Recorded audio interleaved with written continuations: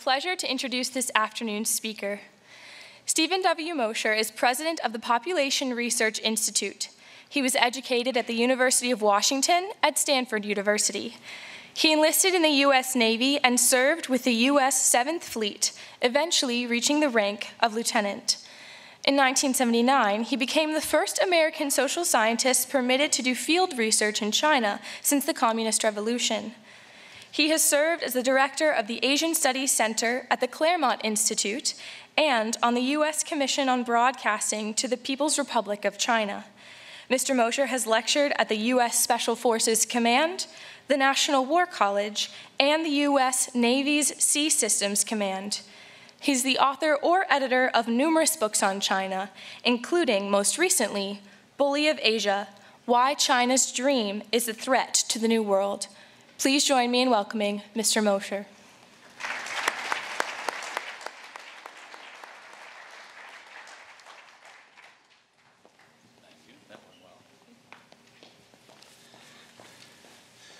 Good afternoon, everyone. I'm happy to be here at Hillsdale College again. The crowd seems a little sparser than it was last year, but that's only because we're all socially distanced, right? There are many people watching online or from other locations. And I have a special place in my heart for Hillsdale College because it's led by my good friend, Dr. Larry Arnn, with whom I worked at the Claremont Institute from 1986 to 1995 before going to Washington. Now, I'm here today to talk about China as an election issue. Now, up until a few days ago, of course, I think we all would have agreed that China, in one way or another, was probably the most important issue in the election. And those who disagreed would have said, no, it's the economy. But the economy only takes pride of place because China unleashed some months ago a pandemic on the world and shut down the most vibrant economy that the United States and the world, I think, had ever seen. Without that economic slowdown, I don't think there'd be any doubt about the outcome of the election on November 3rd. And the pandemic, of course, was caused by what President Trump rightly calls the China virus. This is a virus that was created in a Chinese lab, overseen by the People's Liberation Army, and then deliberately released upon the world. That is a topic for another day. But it's all true, and it can be documented. We have more and more studies coming out that show this. There are a lot of people who don't want to talk about it because of the implications of what I just said. But nevertheless, that is what happened. That's the origin of the virus, and that's the responsibility for the spread of the virus rests entirely with Beijing and with senior leader, core leader, the new Red Emperor, Xi Jinping himself. So the U.S. economic setback of late is China's responsibility as well. So again, China is the most important issue in the upcoming election, or would have been until last week. Ruth Bader Ginsburg, Supreme Court Justice, may God rest her soul, was promoted to a higher court and turned the political race upside down. But we will get through the nomination and confirmation of the next Supreme Court Justice, I believe, before the new president is sworn in next January. And then we will return to the preeminent challenge of our age, and that is the challenge posed by the People's Republic of China, not just to the United States, but to the peaceful, beneficent world order that the United States created after World War II and continues to oversee in important ways. Now, in the interest of full disclosure, I happen to be a member of the advisory group for Catholics for Trump 2020. And actually was a member of the advisory group for Catholics for Trump in 2016 as well. I was an early supporter of Donald Trump for two reasons, both of which have to do with China. The first reason is life, and I was in China in 1979 and 1980 as the first American social scientist allowed to do research behind the bamboo curtain in 30 years. I found myself in the middle of the most horrific population-controlled program the world has ever seen. You call it the one-child policy. That's what it was publicly called. For the Chinese people, it was a program of forced abortion, forced sterilization, forced contraception. I was present in the operating room when they were forcibly aborting women at 7, 8, and 9 months gestation by cesarean section. I became pro-life when I witnessed those crimes. I think if you witness the killing of a child in the 3rd trimester of pregnancy and a forced abortion, if you're not pro-life when you see this, you don't have a human heart beating in your chest. So I was also an early supporter of the president because of the China issue writ large. I have been a critic of the People's Republic of China since 1980. I became aware that President Trump was also a critic of the People's Republic of China, at least since the late 1990s, when he criticized their currency manipulation, their cheating on trade, even in those early days. So for those 2 reasons, I came to support him back in 2016. So I'm going to make 3 points today.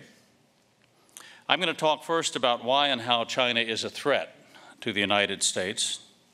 And then I'm going to talk about the 2 candidates and where they stand vis-a-vis China. Now, I don't need to tell this audience, I don't think, that the People's Republic of China under the Chinese Communist Party is the greatest threat this country has ever faced. But I will anyway, because the point seems to be in some dispute in some quarters. One presidential candidate fairly recently said that China's not our enemy, it's merely a competitor, quote unquote. China is far more than a competitor. Let's start with the Pentagon's latest China military power report, which came out last week. This latest report notes the regime has, quote, marshaled the resources, the technology, the political will over the last 2 decades to strengthen and modernize its Army, Navy, and Air Force in every respect. In fact, quote, China is already ahead of the United States in certain areas. That's directly from the Pentagon. It went on to say the Chinese Communist Party now controls the world's largest navy. It is obsessively growing its nuclear and missile arsenal. It warned, the report did, that the goal of this military buildup is nothing less than to, quote, revise aspects of the international order. Revise aspects of the international order is an understatement. The Chinese Communist Party is actually trying to co-opt, undermine, and replace the current world order with a Sinocentric one, a world order in which the decisions about the future of the world will be made not in Brussels or New York or in Washington, D.C., but in Beijing. Now, when this report was released, Beijing was livid. Beijing is now accusing Washington of, quote, hegemony and provocation for telling the truth about its ever more aggressive moves towards what? Towards hegemony and provocation. Now, the regime spokesman went on to say that America is, quote, the real destroyer of world peace, and said China's military buildup should not worry any country because it, quote, would not threaten any country. Well, tell that to Taiwan, where you are now seeing constant incursions by the PLA Air Force into Taiwan's airspace. Tell that to India, for example, where Chinese troops continue to encroach on the Indian border, and there has been recent conflict. Tell it to Kyrgyzstan, one of the stands in Central Asia, where China appears to have now voiced a territorial claim to half the country. China is moving in the wrong direction. The leader of China, Xi Jinping, has just issued guidelines last week telling nominally private businesses that they must, quote, strengthen the cultivation of their loyalty to the party, and that young entrepreneurs must always listen to and follow the party. Every nominally private company in China is now going to have a party cell in its ranks, and is going to have a chairman of that, or party secretary of that cell, sitting on the board of directors of the company. Now, those of you who run for-profit or non-profit companies know that if you're sitting at one end of the conference table and a member of the Chinese Communist Party is sitting at the other end, who has the ultimate say over the direction of the company? I think at the very least the Communist Party now has veto power over every company in the country. This marks, of course, a radical disappointment for those of us who thought that the private sector of the Chinese economy would continue to grow and blossom over the decades, while the publicly owned sector of the economy, the state-owned sector of the economy, would naturally shrink because of its inherent inefficiencies, because of its misallocation of resources. That's not what's happening in China today. That's not what's been happening in China for the last 20 years. The pendulum has swung now decisively in the other direction. Xi Jinping is a communist first and foremost, and like all communists, he wants to seize control by one means or another of the means of production. And this new set of guidelines is a step in that direction. So we have to be wary of TikTok, any deal about TikTok that doesn't cut out Chinese owners. The Justice Department just last week unsealed indictments charging hackers connected to China's intelligence services with infiltrating 100+ organizations around the world, including tech companies, government agencies, universities, and manufacturers. And they did this to steal intelligence and steal intellectual property. This, of course, is just the tiniest tip of the iceberg, because there are literally battalions, and I use the word battalion, a military term deliberately, battalions of hackers employed by various intelligence agencies, including military intelligence, to hack into websites and servers around the world to gather intelligence and useful intellectual property. The FBI estimates that China steals $600 billion a year in intellectual property from the United States. Multiply that over 10 years, that's $6 trillion.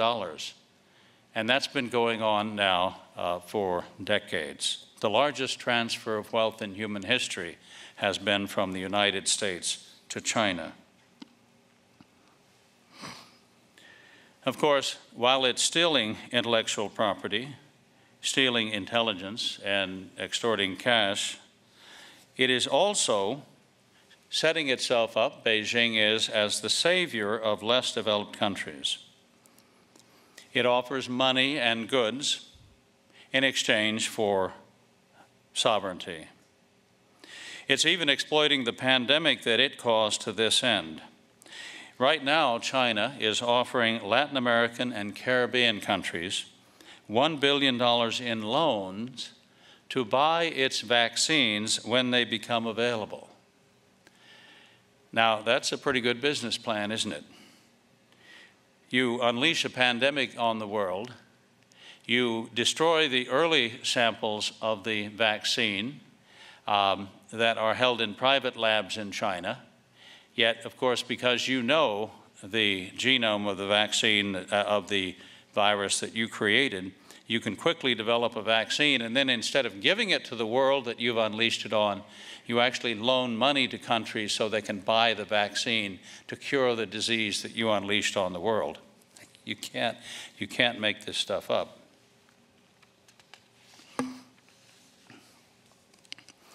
So we have, as a result of all of this malign activity towards the United States and other countries. We have people like John Ratcliffe, the Director of National Intelligence, warning us, quote, China poses a greater national security threat to the U.S. than any other nation. The threat is economic, it's military, and it's technological. That includes threats of election influence and interference.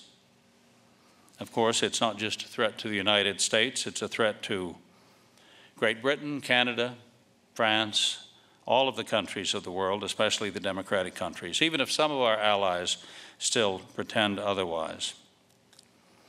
Now, we still have, because we're in this curious election year mental state, we still have people like Andrew McCabe, the former deputy director of the FBI, and Adam Schiff, and John Brennan saying that our chief danger in the world is Russia, when in fact it is China, and has been for the past 2 decades. China is a greater threat than Russia by at least an order of magnitude, and the disparity between Russia and China is growing. And unlike Russia, China is a threat across all domains, not just military, but economic and technological as well. Now, my friend Peter Navarro, who's been in the White House since the beginning of the Trump administration, likes to list what he calls China's 7 deadly sins. Peter says that China needs to stop stealing our intellectual property, stop forcing technology transfers. You want to do business in China, you have to transfer your technology into the hands of the Chinese government, which oftentimes promptly sets up a competing factory using the same technology that you've just transferred. Peter also says we need to stop China from hacking our computers. China needs to stop dumping goods at below market prices into our markets. And China needs to stop putting our companies out of business. China needs to stop state-owned enterprises from receiving heavy subsidies. And China needs to stop exporting fentanyl to the United States, which kills tens of thousands of Americans each year. China also needs, he says, to stop currency manipulation. Of course, Peter Navarro's 7 deadly sins mostly address China's economic sins against the United States, except for the fentanyl issue.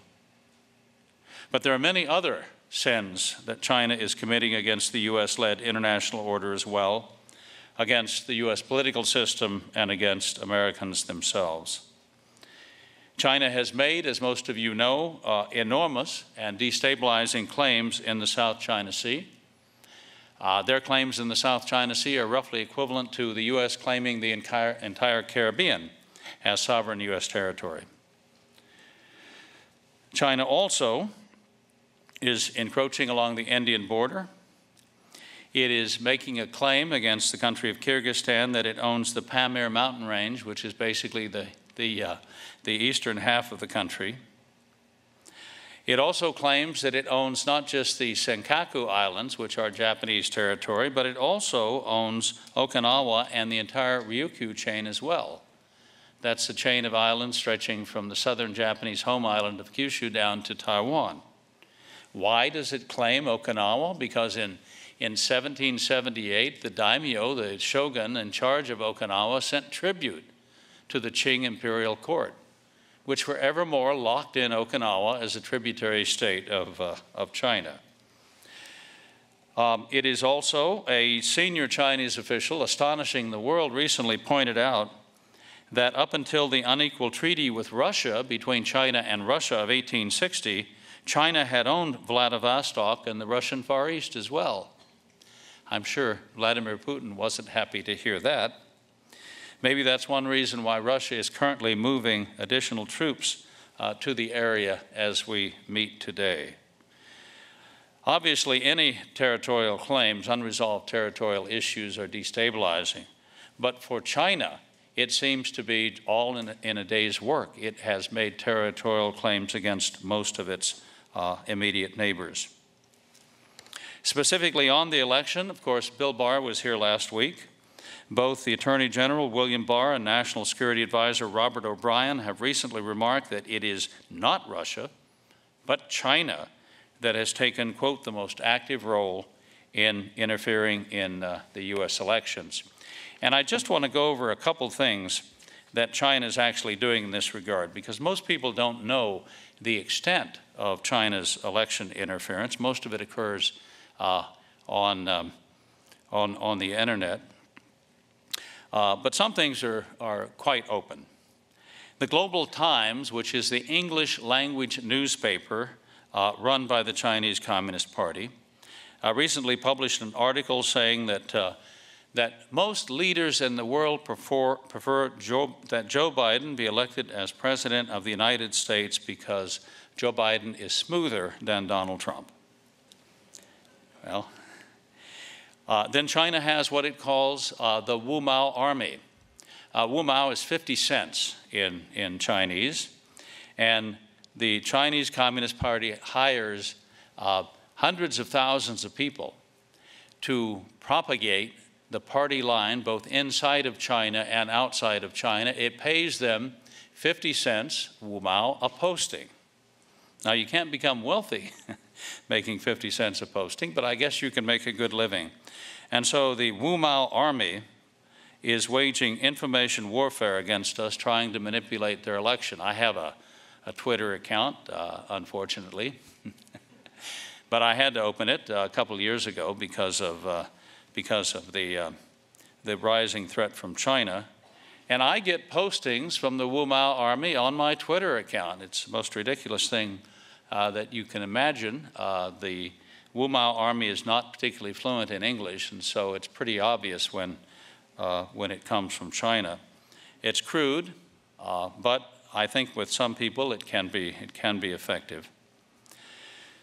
And they're posting, you know, they're getting paid to troll our internet with anti-Trump, pro-Biden messages. Social media is a tool that the Communist Party is using to influence what's going on here. So we also had the director of the National Counterintelligence and Security Center, William Evanina, saying that we assess that China prefers that President Trump does not win re-election. We also know that there are spam dissemination networks that are paid for, set up by the Chinese Communist government, that set up a large number of fake accounts that have launched violent attacks on President Trump on social media.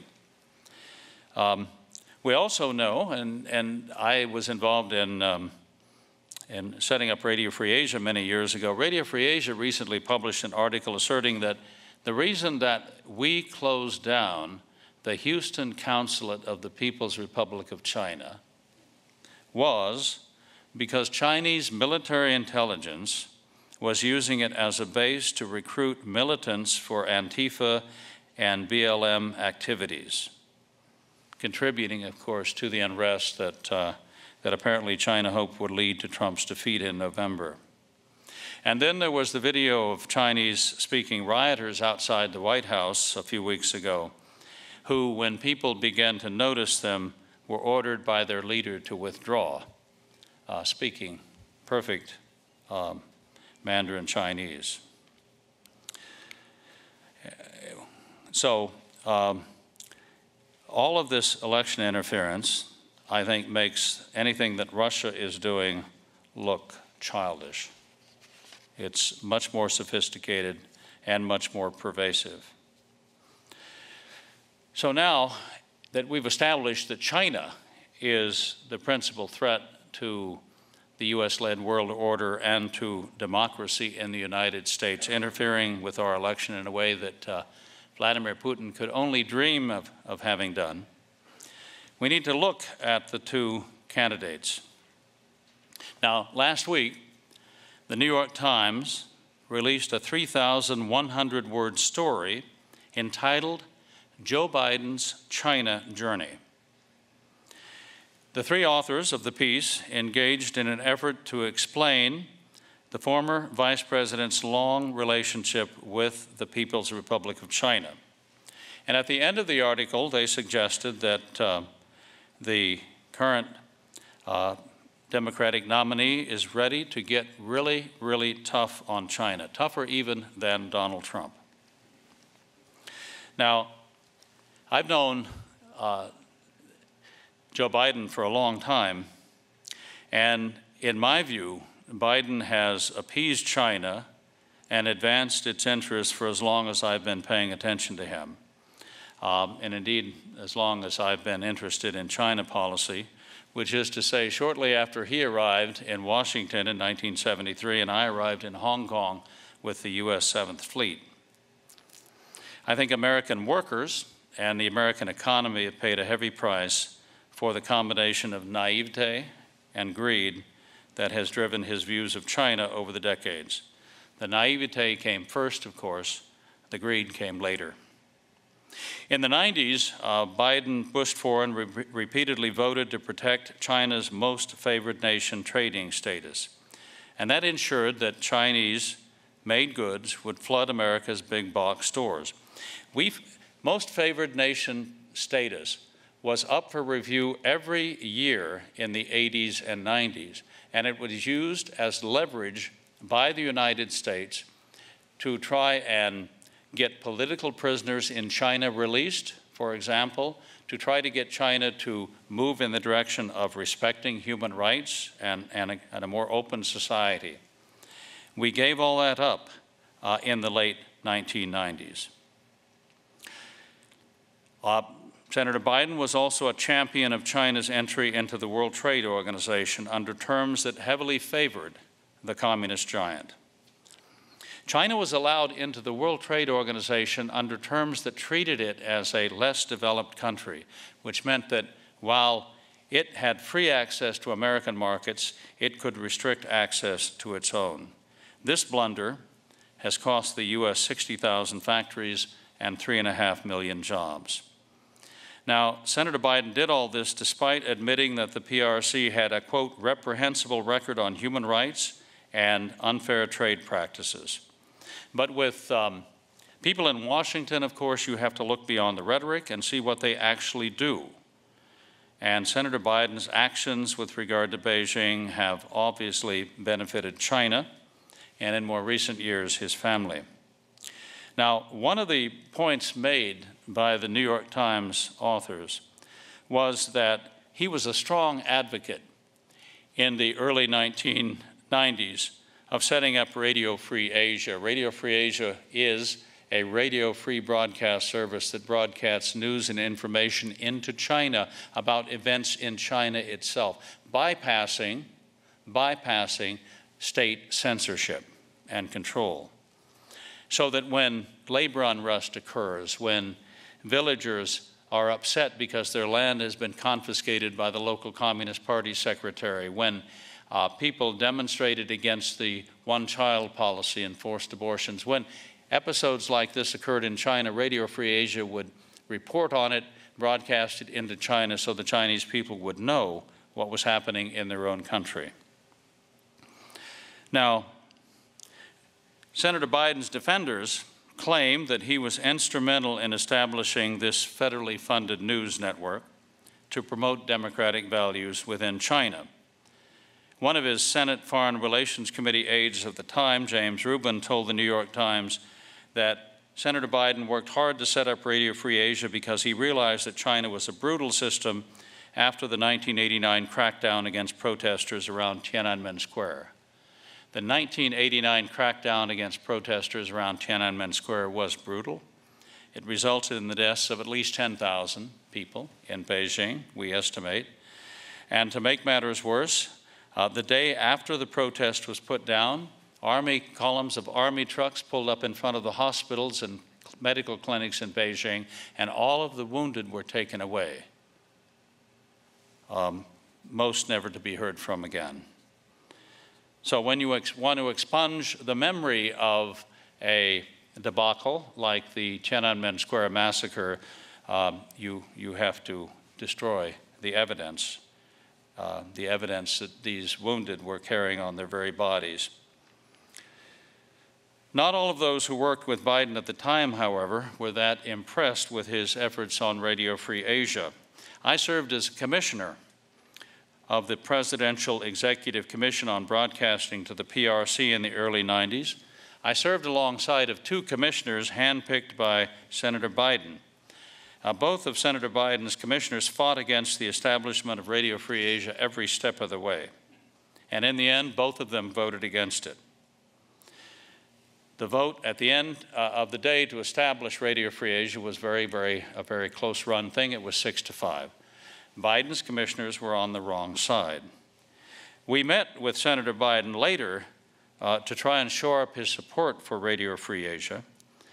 He sort of laughed off the defection of his two commissioners. He talked about his personal support for the project, and he said, "It just shows how open-minded and objective I am that both of my commissioners voted the wrong way." That's not the way I read it. It showed, to my way of thinking, it showed that he was asleep at the switch. So what you get with many politicians is rhetoric and no action. So Radio Free Asia was established in 1994, and the senators who godfathered it were Senator Jesse Helms and John McCain, not Senator Joe Biden. So then we have the September 2000 debate over whether or not to grant most permanent, most favored nation status to China. We also had China's accession to the World Trade Organization. We also have, the myth that has been believed by many in the foreign policy establishment until recent years. And the myth was that China's rise was not only inevitable, that the United States should welcome it. Biden said, along with many people in the 90s and in the early years of this century, that, quote, "a rising China is an incredibly positive development for not only China, but for the United States and the rest of the world." What a difference a pandemic makes.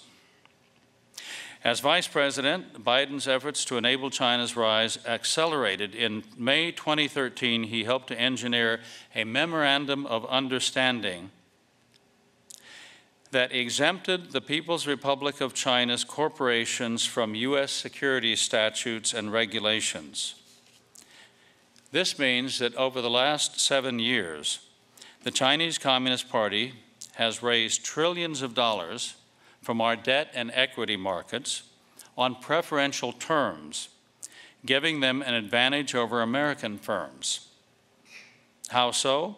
Because the memorandum of understanding that he negotiated as vice president exempted Chinese companies listed in U.S. stock exchanges from independent audits, allowing them to continue to cook their books while raising billions from unsuspecting U.S. investors. It is commonly known in China that companies keep 2 or 3 sets of books. They keep one set of books for the public, and for naive foreigners, they keep a second set of books for their Chinese partners, and then the principal owner will keep a set of books so he knows exactly how much money he's making. So this memorandum of understanding, which we're now trying to get rid of, gave Chinese companies exemptions from the kind of oversight that allowed them to hide the risk that investing in them posed to U.S. investors. On the human rights front, Vice President Biden was largely missing in action. When he did speak out in public, it was to soft-pedal Chinese Communist Party abuses.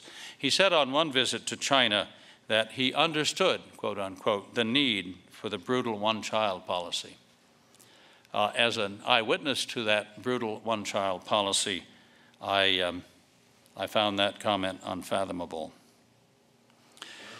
He was also nominally in charge of what we call the Pivot to Asia, which was announced in 2011 and was our effort to reorient our forces to face the challenge of the 21st century, which is the challenge of China.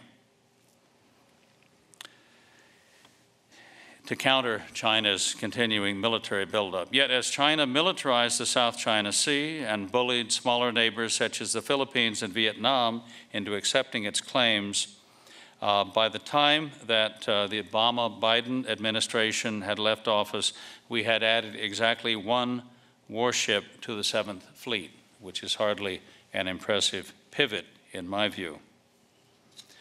Now, I'm not even going to talk about why he took his son Hunter to Beijing in December 2013. Everyone, I think, knows that story. What I would like to conclude with in talking about the former vice president is his comments since leaving office. Even as the danger from a rising China poses to the U.S. has become more and more apparent, the former vice president has continued to apologize for the PRC. He has repeatedly, in speeches over the last few years, dismissed or downplayed China's threat to American national security and to American jobs. He claimed as recently as last year that the Chinese Communist Party said they're not bad folks and they're not competition. He did recently say that they are our competitor, which is a step in the right direction, but they are much, much more than a competitor. They are a threat to the United States and to the world. So given the many, many ways that China has harmed American businesses and workers by intellectual property theft, by forced technology transfer, currency manipulation, dumping below cost, predatory pricing by state-owned enterprises, widespread use of slave labor. We have in the western part of China, we have a minority, about 12 million strong, of Turkish-speaking Uyghurs. And China, under Xi Jinping, has decided that the minorities in China must be eliminated. Not physically eliminated. They're not herding the minorities into the gas chambers, but eliminated culturally. And so what's being done in what's called Eastern Turkestan by the people who live there is this. Between 1 and 3 million Uyghur men are now in concentration camps. The Chinese Communist Party, which has a way with words, calls them vocational training camps. They're forced to work for free, and in the evenings, after a long day of working in textile mills or other factories producing goods for export to the United States and other countries, they then are forced to endure mandatory study sessions where they are taught Chinese and taught, of course, the sayings of Supreme Leader Xi Jinping. They are allowed, the men are allowed 1 hour a week to cry. That sounds like a joke, doesn't it? But it's not. 1 hour a week they're allowed to cry for their wife or the children that they're missing. To cry any other time is a sign of insubordination and will be punished. As for the children, the younger children are often sent to boarding schools where they're allowed to call home once a month. In the boarding school, of course, the language of instruction is Chinese, not Turkish. And there's no mention of the Islamic faith or the heritage of the cultural heritage of the Uyghur people. As far as the older adolescents and young people are concerned, the unmarried ones, are being sold to factories on the east coast of China in lots of 100. You can order them in lots of 100. You needn't worry about their strange dietary habits. After all, they're Turkish and not Chinese, so they like to eat different things because they come with their own cooks, and you needn't worry about security because they come with their own police detachment. All you have to provide is a factory dormitory inside the factory compound that has to be surrounded by a high fence. The Uyghur workers are allowed out on Sunday afternoon for a few hours, but only under escort. I think that qualifies as slave labor. And then, of course, you have the women and a few small children left at home. They're not left alone, however. About 1 million Chinese police and officials have been billeted with the women and small children at home. There was a recent story that came out by one woman who escaped from Eastern Turkestan about the sexual violence being visited on the women. So you have the men in prison, the women being compromised, the the young adults being sold to slave labor and the small children being successfully, I think, probably Sinicized. The goal clearly is to eliminate the Uyghurs as a people. Uyghurs have been around for a long time, several thousand years, but they may not be around for much longer because of this deliberate, forced effort at Sinicization. Same thing is being done to some degree in the Mongol-speaking regions of China in the north and in Tibet in the south, where the teaching of the Tibetan language, even in the elementary school, the teaching of the Mongolian language, even in the elementary school, is now forbidden. The children are to learn Chinese. So,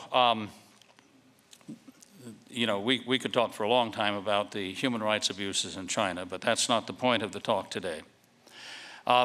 Fewer and fewer people outside of China regard China's rise as anything but a disaster for America and for the world. More and more people understand that China is carrying out what it calls unrestricted warfare against the United States across all domains except the kinetic. Okay.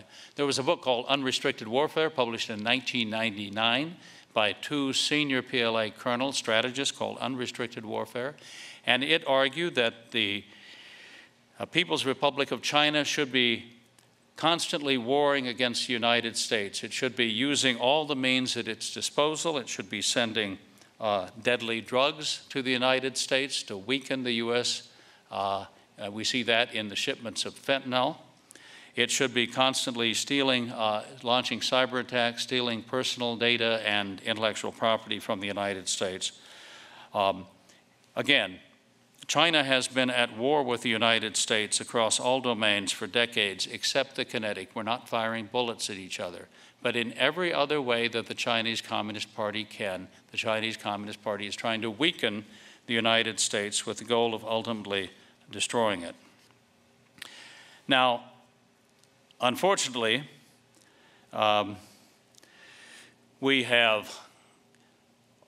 fortunately, we have one candidate for president who understands the threat from China. And I think initially Donald Trump saw the threat as principally economic, right? The dumping of Chinese-made goods, the currency manipulation, the cheating on trade. Since the pandemic, of course, he sees it as a threat, which it properly is across all domains. We have another candidate who says, however, that he's going to end the tariffs on Chinese-made goods. He's going to not hold Communist China accountable for unleashing the China virus on the world, but is attempting to blame Trump for the outbreak. He is going to cooperate, according to his plan, with China in 3 areas. In climate change, non-proliferation, and health security are 3 areas that presidential candidate Joe Biden says that we can cooperate with China. Now, all 3 of these areas are well by their sell-by date, okay? Joe Biden may be committed to shut down every last coal-fired plant in the United States in the name of curbing climate change, but China is just as determined to continue building them. China is opening a new coal-fired power plant every 2 weeks or so. So what's there to discuss? China will continue doing that. China was exempted from the Paris Climate Accords, by the way. So the rules that would apply to us, the rules that would hamstring our economy, did not apply to China. Working with China on nuclear and missile non-proliferation agreements almost sounds like a serious policy proposal, until you realize that Beijing is probably the worst proliferator of both in the world today. Pakistan, North Korea, and Iran are among the known beneficiaries of China's assistance in these areas. And finally, working with China on health security sounds like a parody, given that China deliberately unleashed a deadly virus on the world and continues to lie about it to the present day. So we now approach the November election. Joe Biden has finally begun cautiously denouncing China as a dictatorship, which is kind of like calling a Category 5 hurricane a summer breeze. The high-tech tyranny that dominates the Chinese people and even dreams of extending its writ to the entire world is like no other adversary the United States has ever encountered. The Chinese Communist Party is, like all communist parties, a war party. That is to say, the party itself is organized along military lines and is inherently expansionist. Its leaders have long understood that there are irreconcilable differences between China and the United States, between what it calls socialism with Chinese characteristics and free market democracy. There are irreconcilable differences between the current US-dominated international order and the Sino-centric one that Beijing hopes will replace it. That means that there is no win-win scenario involving democratic China, democratic America, and communist China. There are only temporary truces. The new Cold War between China and the United States is a zero-sum game, which will only be resolved when one system decisively triumphs over the other. China has been in a Cold War with us at least since 1991, when then senior leader Deng Xiaoping said to his fellows, "The old Cold War is over, the Soviet Union has been defeated, the new Cold War has begun, and China will defeat the United States." But I would say that the Cold War basically goes back to the founding of the People's Republic of China. Because even as early as 1958, then Chairman Mao Zedong set up an Earth Control Committee in the senior ranks of the Chinese Communist Party.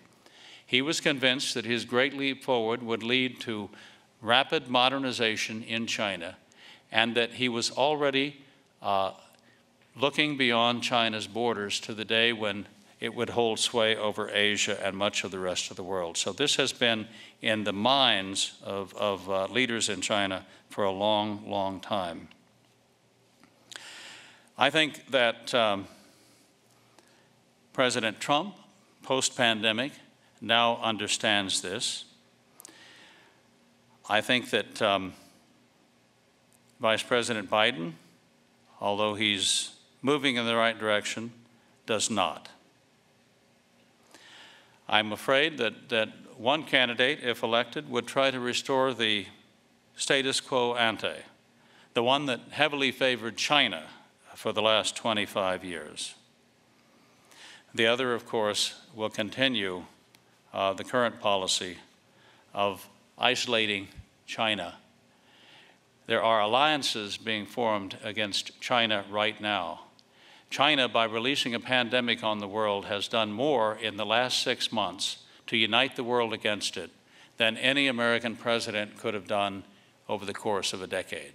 India, Japan, Australia, even New Zealand, the Philippines, Taiwan, are all coming together in various ways to defend themselves against this new menace.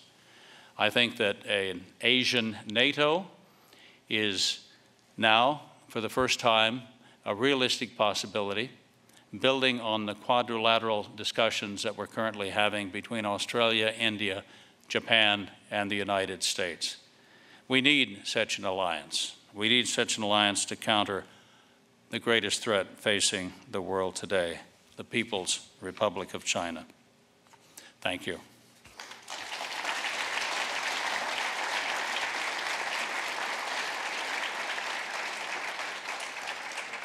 Thank you, Dr. Mosher. We now have time for some Q&A. If you have a question, please make your way to a microphone.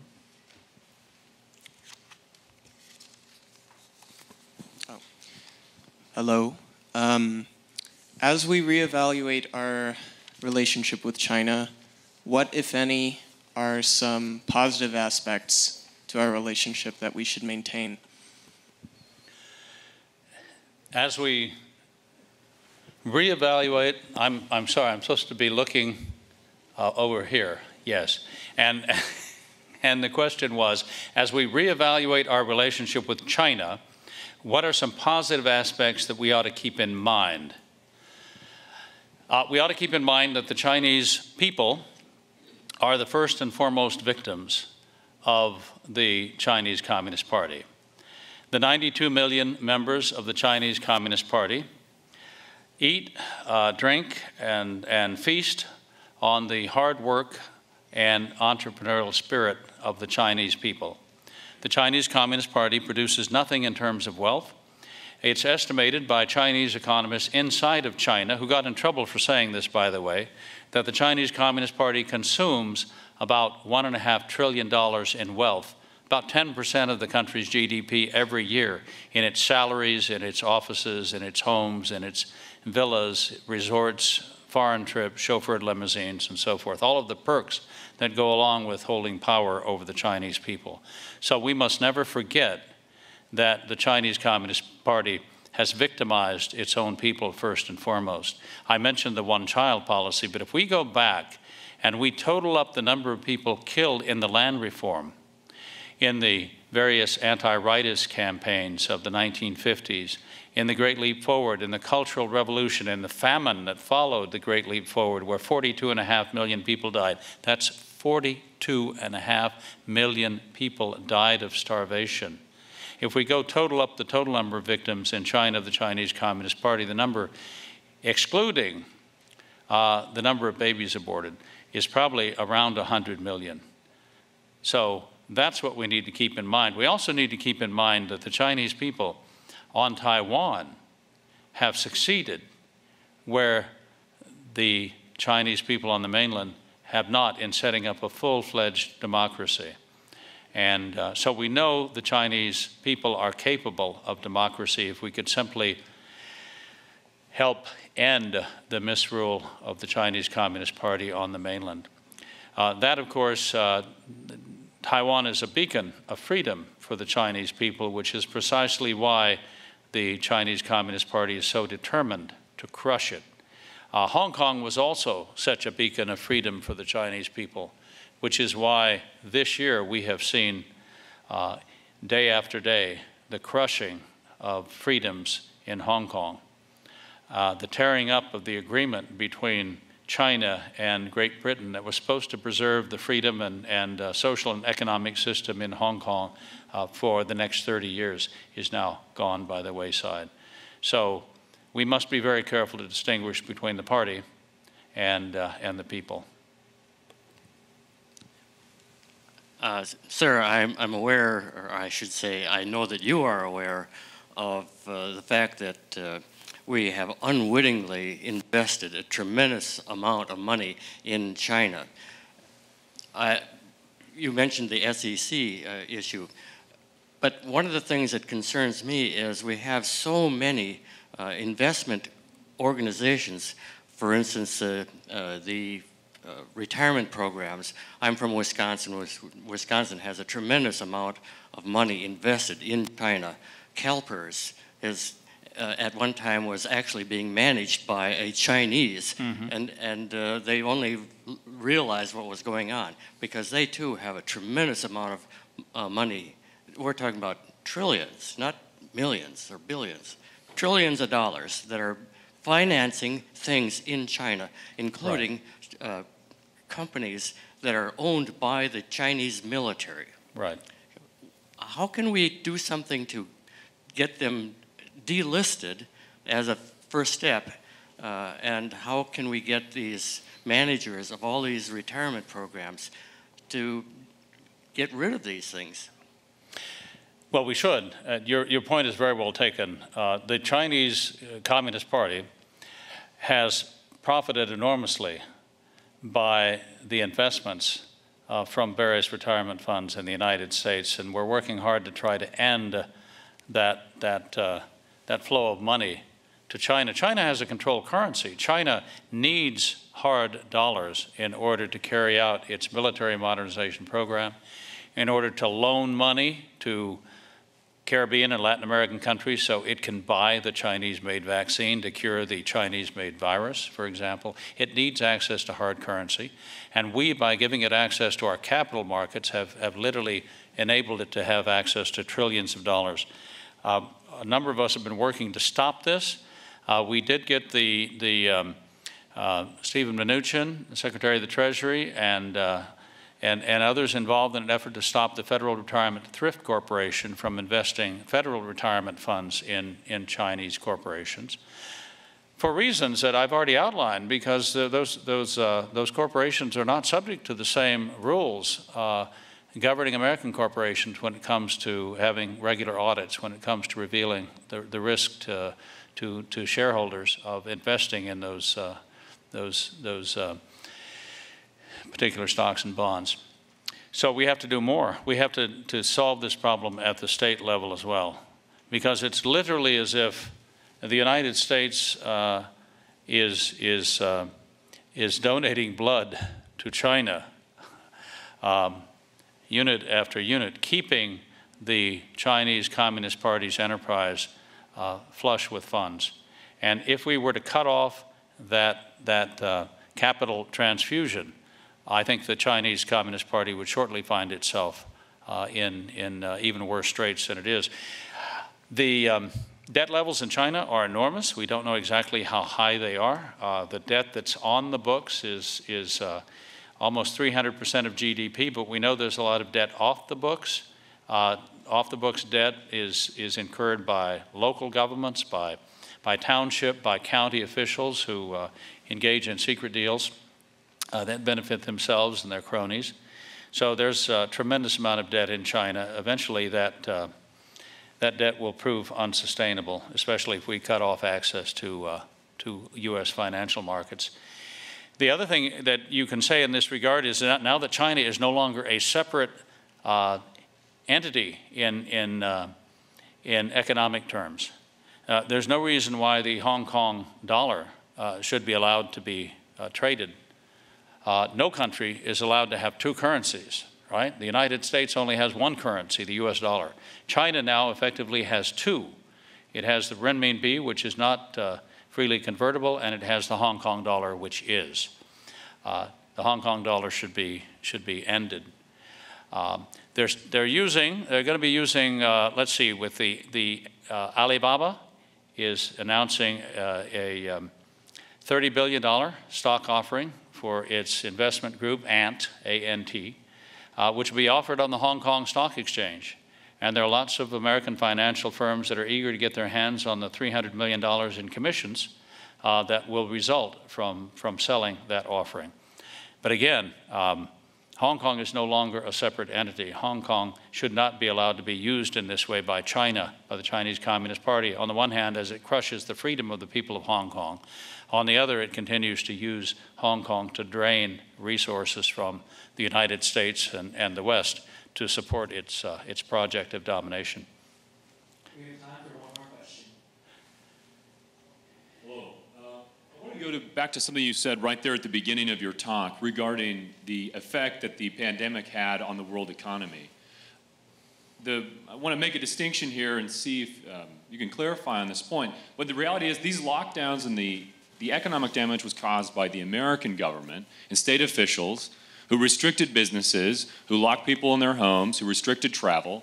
That wasn't something that Xi Jinping or the communist Chinese regime did. That was something our regime did. And so in light of that, can we really say that the Chinese regime is the greatest threat facing America when you have politicians in this country who are the ones who are actually implementing the policies that are constraining the freedom of everyday Americans? Well, I think that's a very interesting point and very well put. But I would answer by saying that there's probably enough blame to go around here, given the dramatic health and economic consequences of what we've seen since the beginning of the year. But the majority of the blame, the lion's share of the blame, obviously belongs with China. I think it's very clear. I've been investigating this since it began in China late last year, and I've also, some of you may have seen Dr. Yan Limeng, who is a whistleblower from China, a leading virologist who's come out with information about how the virus was designed in the lab in Wuhan, the Wuhan Institute of Virology, and then spread throughout the world. Planes from Wuhan were not allowed to fly to other Chinese cities, but planes from Wuhan filled with passengers, some of whom were unknowingly infected with the Wuhan virus, were allowed to fly to New York and San Francisco and Milan and so forth. So China deliberately spread the pandemic. China also kind of set the tone in this way. Remember, it locked down the city of Wuhan and most of the surrounding province. The largest quarantine in human history. About 50 million people right in that immediate area were placed under quarantine. And we saw pictures of people dropping dead in the streets of Wuhan, right? That footage was allowed out of China. We saw the crematoria running 24 hours a day, 7 days a week, trying to dispose of the bodies of those who died. So everything that we were told by Beijing and by the World Health Organization, which was a co-conspirator in this matter, was that this was not only a very infectious disease, but an extraordinarily deadly disease, and that we had no choice but to follow China's example in engaging in complete lockdowns. So China set the tone in this, and of course some of our state governors have followed. But there's enough blame to go around. I mean, look at the 10,000 deaths in nursing homes in New York, entirely unnecessary. The deaths of thousands in nursing homes in New Jersey and Pennsylvania. So I'm not going to let American politicians off the hook on that. I think that they did overreact on the basis of information, on the basis of inflated projections. My goodness, Niall Ferguson of the University College of London had a garbage algorithm that predicted 2 million deaths. And being a widely respected epidemiologist, when Dr. Birx and Deborah Birx and Dr. Anthony Fauci heard that the UK might suffer 500,000 deaths, and the algorithm showed that the US might suffer 2 million deaths from this China virus, they went to see President Trump and they said, you know, we must do everything we can to stop the spread of this disease because millions of American lives are at risk. That was the information we were given.